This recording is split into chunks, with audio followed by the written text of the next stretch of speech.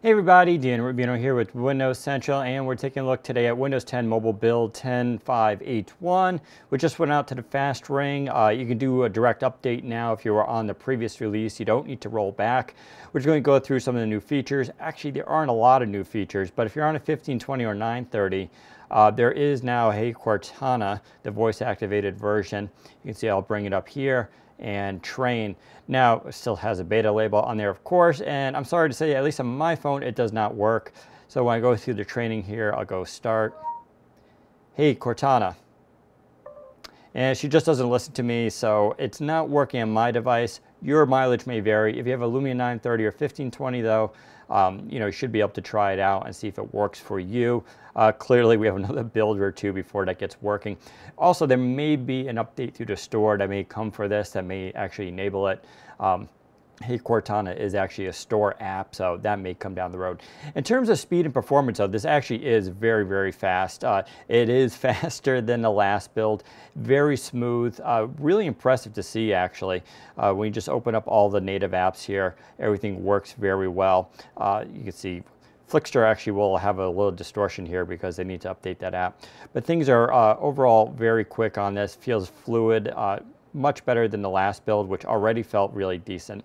There's some also other fixes and improvements on here. When you go into, say, photos, and then you go to, say, share the photo, you can now get a larger list for sharing. So you can see I have 6 tagged there, my Facebook apps, messaging, Messenger, all there. So that's a new addition as well. Photos is coming along nicely. The performance is definitely a lot better now for pinch and zoom, as you can see. There's also a big update recently for maps, which is giving better turn-by-turn directions. So that's part on there as well. Video recording has improved. I'm not going to really do a full video here, but as you can see how quickly that camera loads, it's very nice. Definitely a lot faster than in the previous versions. I would almost say that this is basically similar to what it used to be. You still got to do the touch to focus thing, and it's obviously pretty close, but definitely working a lot better. There's also a lot of fixes to dual SIM devices, so if you have that. There's also text prediction that's been improved. That's kind of hard to demonstrate. I'm not really sure how I could demonstrate that, but you can see here as far as typing, it's generally pretty good as far as the prediction. It feels similar to me to the Windows Phone 8.1 version. So that's something to look forward to. Other than that, though, we're just looking at mostly under the hood fixes. Probably the biggest one is going to be battery. They have supposedly fixed a lot of the battery drainage issues, so you should hopefully see better battery life, something we'll have to play with over the next 24 to 48 hours.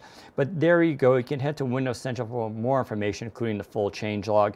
Let us know if it's working for you, and what do you think about Microsoft's progress. Thanks for watching. Take care, everybody.